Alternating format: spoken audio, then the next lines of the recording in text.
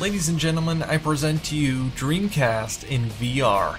Yes, you heard me right. What you're seeing here is a Dreamcast game running in virtual reality. I did this with the help of nullDC and an Android application called Trinus VR. Trinus VR was made to stream PC games to your Android device in order to play them on a VR headset. The movements from your head are translated into mouse movements on the PC. Trinus will stream just about any window that you have open on your computer, so I thought to myself, would this work with an emulator? More specifically, a Dreamcast emulator. Lo and behold, it actually does.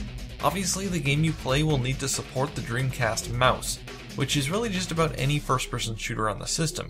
In this case, Quake III Arena.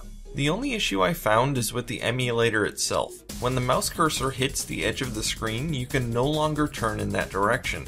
So as a result, you'll frequently have to spin around in the opposite direction just to aim at an enemy that's just out of your sight. As you might imagine, this can be quite annoying. There may be a way to fix this, maybe a setting somewhere in nullDC, but I wasn't able to figure it out. Regardless, I just thought this was really cool and allows you to experience Dreamcast games in a completely different way. If you want to try this out yourself, you'll just need a PC, a fairly powerful Android phone, a VR headset, and Trinus VR. But anyway guys, that's it for this video. If you enjoyed this video, don't forget to comment, rate, and subscribe, and thanks for watching.